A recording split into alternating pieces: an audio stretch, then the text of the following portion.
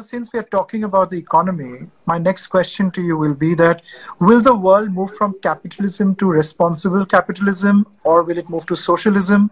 It's a thought that we are all pondering over as we watch everything unfold around us. Sustainability and rapid economic growth haven't historically gone hand in hand. Reducing carbon footprint, addressing climate change, which also will mean that we need to slow down our consumption and reimagine our economies. But one fears that this might also lead to huge job cuts and a big job crisis all over the world. What can governments around the world do collectively and individually to balance this? Well, that will need a whole paper. That question is a very… well, essentially, let me talk about India. In India, still 60 to 62% of the world's country's population is in agriculture. So that is a huge safety net because the monsoons are expected to be good this year. If we focus on agricultural production, one important thing is nobody will die of starvation. That's a basic concern for me. As long as people are nourished, maybe people will buy less of your clothes, will buy less of everything, that doesn't matter. But nobody is dying of starvation, everybody is well-nourished. Well-nourished human beings with time on their hands can be very productive. They can come up with something tremendous, something absolutely new that we have not done till now. So 60% is there, that is a safety net. And because 60% is involved in agriculture and now a whole lot of people from cities have kind of reverse migrated back to villages, both agriculture and textile could take off in a big way because 45 million people in this country are employed in textile industry. And this was our real strength at one time.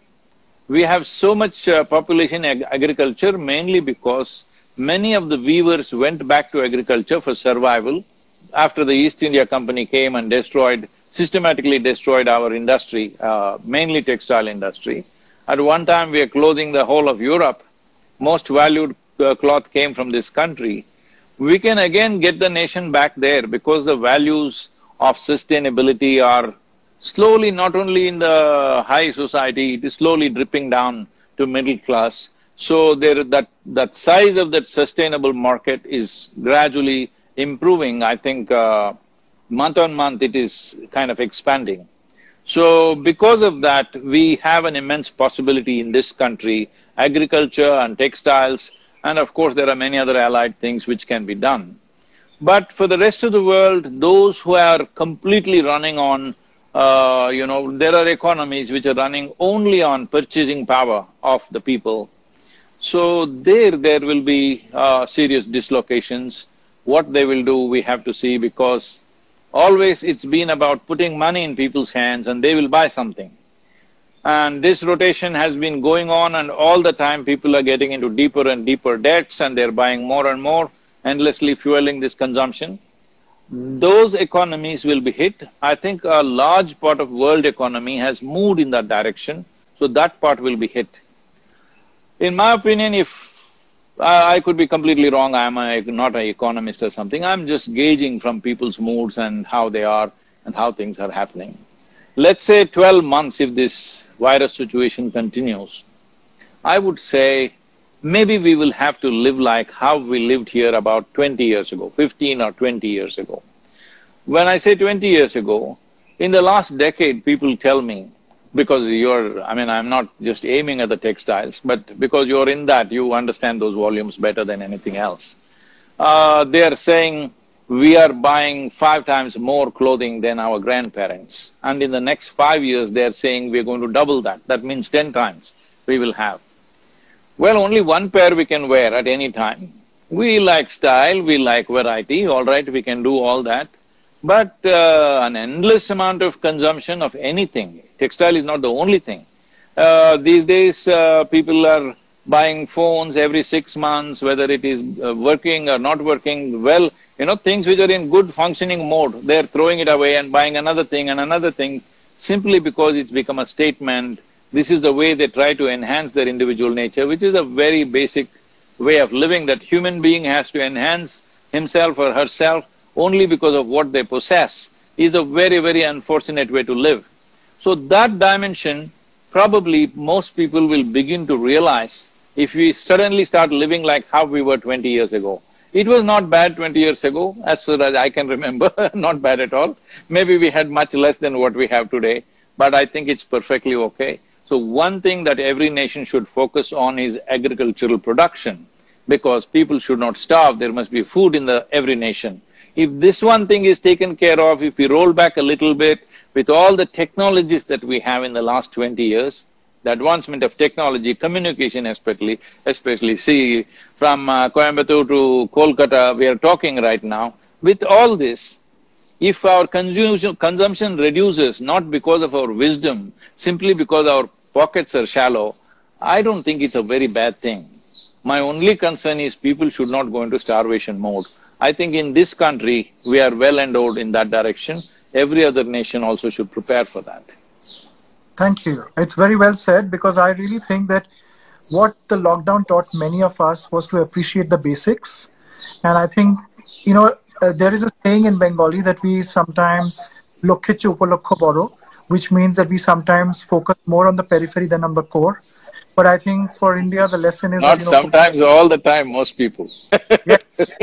Focus the core, food first on the table, human lives first. Fashion can come much later. No, Sadhguru, you can do style with very little things. Absolutely. See, even 1,000 years ago, those who were stylish, isn't it? Right. Even the caveman, just with his loincloth also, he did his own style. So it's okay. You were talking about nourishment, and I want to ask you something about wellness. They are both related. Even before the pandemic, the topic of wellness had become very popular all over the world. I view its rise in popularity as a direct response to the effects of excessive capitalism. People feel overworked, tired. I mean, I haven't slept well for the last 10 years because I was constantly on a work treadmill. And now people are looking for new ways to slow down. They are understanding how beautiful life can be, and they want to all achieve a better quality of life. Tell us a little more about the importance of wellness in the modern world, and what kind of a role would India play in it? I would like to delink these two things. Slow life is well-being. I don't think so. Even in a very fast lane, you can still be well. I'm always on a fast lane, but I'm very well. So wellness and lazy life need not necessarily be connected. You could be working very hard and still be very well, because the question is only, is your life an expression of your joy, or are you working in pursuit of your happiness? That makes all the difference. If your work and if your activity is an expression of your joyfulness, then work is not going to deplete you, it only enhances you. So I would like to first of all delink those two things. Well, for many of them who are just started working for a living, many people, they got a job mainly to make a living. But then they got mad about their job and endlessly they went on. Such people are suffering their jobs. In United States of America, they tell me, 70% of the population, some surveys say, not like their work, they hate their work. So when we were looking at why are so many drug overdoses are happening in the weekends, one Saturday evening in Ohio, in a small town near Dayton, I think, Dayton, Ohio, 23 cars were found where people were lying overdosed, that they won't wake up, they need hospital to wake up, that kind of people, not just drunk or drugged. They are drugged to that point where they need a hospital to bring them back. 23 in the cars, they sit somewhere in the parking lots here, there, and they go into these states. So we were looking at why is it people, Saturday evening means they have to go crazy, actually it's Friday, thank God it's Friday, that whole concept. So when we were looking at it, we found that 70% of the Americans hate their work. When 5 days of the week you do something that you hate, oh my God, you will want to go away from this world. So in a way, a drug or excessive alcohol, all these are a way of going away from this world. Weekend is not a rest time. Weekend is a way to obliterate yourself, because 5 days of the week you're doing something that you don't care for. So this is a time for people to realize that how precious this life is. Because as you sit here, as it is ticking off moment to moment, it's not a second or a minute that's going away, it's your life that is ticking away. When you realize this, and this is very important in this culture, we always, from childhood, we always made people conscious that this is mortal life. You're mortal, that means you're on a limited lease of time. If you understand this every moment, at least making use of this lockdown, if people understand we are mortal, we have very little time to live, as we sit here, our life is just ticking away. If we know this, I think naturally people will do what matters most to them. If every human being is doing what really matters to that human being, I think we have a beautiful world. Absolutely. I think it's also time for everybody to reprioritize, because I see the same thing in the business that I'm in, that a lot of people are so unhappy doing what they want to do, and I think they need to be aligned back to what they really want from their life. Anyway, coming back to fashion and beauty, the fashion and the beauty industry for the longest time have preyed on people's insecurities to increase their bank balance. We are constantly telling people to become better versions of themselves, sometimes so much so that we alienate people from who they really are. We are constantly trying to make them look different from who they are, change their personalities. I don't personally think it's a very sustainable business model. I've said this in many interviews. I just want to ask you, what are your thoughts on the fashion and the beauty industry, and how do you think that fashion and beauty together can contribute to a much more sustainable and a positive dialogue that's going to create wellness in society? By fashion you mean just clothes, accessories and stuff, not cosmetic surgery, right? Everything, sir. Fashion and beauty together. Including cosmetic surgeries. Cosmetic surgery, in many ways, when you look at clothing, I think that sometimes the fashion industry, what we do is we are constantly trying people to adapt to newer clothing that they're not comfortable with. I might not say it's a cosmetic change, but it definitely is a change. So I wanted to ask you, how is it that we can realign people to who they really are, still create a business and create more wellness and less anxiety in the world? I was talking to a very senior lawyer in the United States. She's a vice president in the company, and this company is the second largest law firm in the United States. It's a very senior position. But she's only in her late 40s, a brilliant lawyer. But I was staying with them, and I just saw how she has to get ready in the morning, walk up and down, take calls on high heels and tight clothes and struggling. I said, isn't it so hard to be a woman? Why have you made it so extremely hard to be a woman?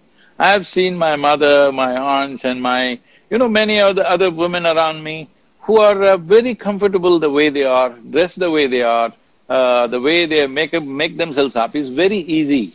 But the way certain fashion, concepts have made them is, it's so extremely difficult to be a woman, constantly walking on stilts and, all that problems, the tightness of the clothes, you can't sit, you can't stand, everything is difficult. So, in a way, trying to fit people into male needs, especially women, because fashion means largely it's been a woman's domain. Slowly men are coming into the picture, but still I think it's a small number if I'm right. I think the entire fashion industry for a long time has been trying to fit a woman into a male requirement. I think you should fit a woman into a woman's requirement of what she wants to be, rather than how a man wants her to look. So, I think if that change happens, a whole lot of things in the world will change.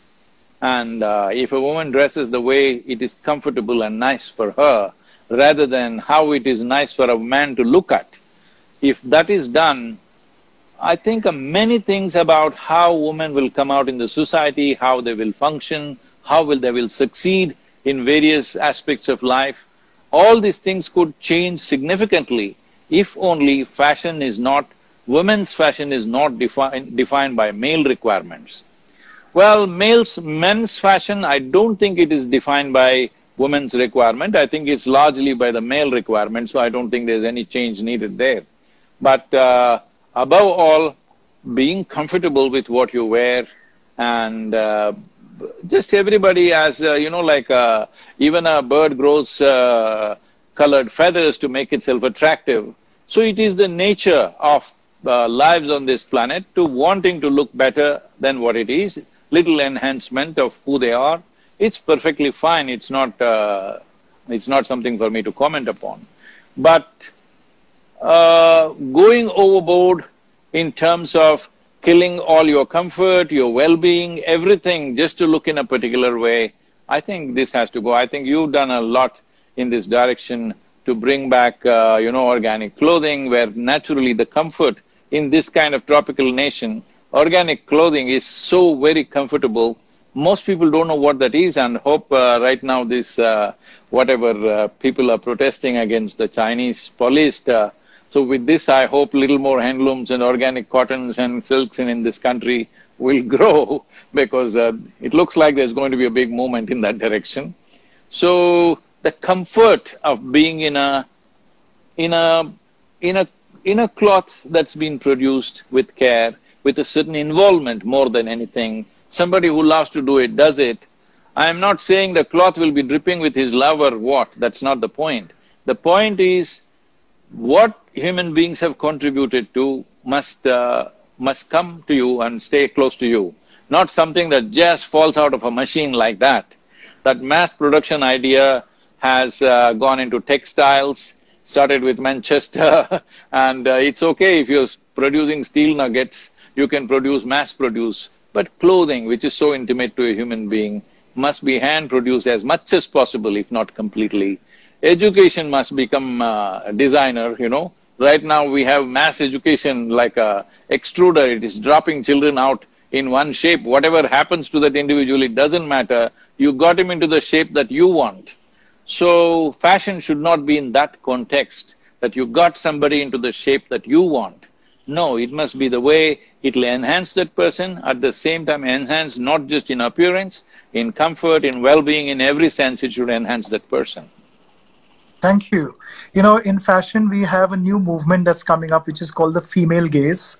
You're so right, because fashion has been dominated by male designers for the longest time. But right now, spectacular pieces of women's wear is being created by women designers. In fact, in my company, 90% of the women, 90% of the people who are holding top position are women. And I specifically choose women without being sexist. It's just a strategy, because I think women understand women's clothing and their needs and their bodies more. And it helps us to understand women from a female gaze, which is so important. It's happening in photography, it's happening in advertising, it's happening in fashion, and you're so right. Thank you so much. I have another question. That's a good moment. That's a good direction to go. Yeah. As a man, we can only assume what it is to be a woman. We can never be a woman. So it's always important to take the direction from a woman. We are dressing up a woman. It's so important. There is a shift recently. There's a shift in fashion towards sustainability. And I wanted to ask you about your work with the Isha Foundation. You all have started something called Fashion for Peace, which I was a small part of in New York. I wanted to know more about what you are doing with sustainability, what you're doing with Fashion for Peace, what is your intention, and where you're taking this movement. We connected some of the New York fashion designers, American designers and some Indian ones, Indian origin people, with the local clusters of weavers and, cloth makers. So that connection we are making, and now we are trying to this is in the works, but it's taken longer than we thought it would. We want to create some kind of a textile exchange about handmade cloth and those in different parts of the world who are willing to use it. This is not a business venture, it's more like a social venture, where this exchange will link people up and even stock up some things and, transportation and other things which they're not able to handle, even to dispatch a little bit of goods, they don't know what to do. To create those kind of clusters as more like a social activity rather than a commercial activity. But I feel, apart from us, somebody must take it up as a commercial activity. Then only it will become much larger. We are doing it more as a setting up a model for people to do it in much bigger scale. On the social level, we cannot scale up because there is no profit margin, so scaling up becomes a difficult process for us. That's what we're right now at. Thank you.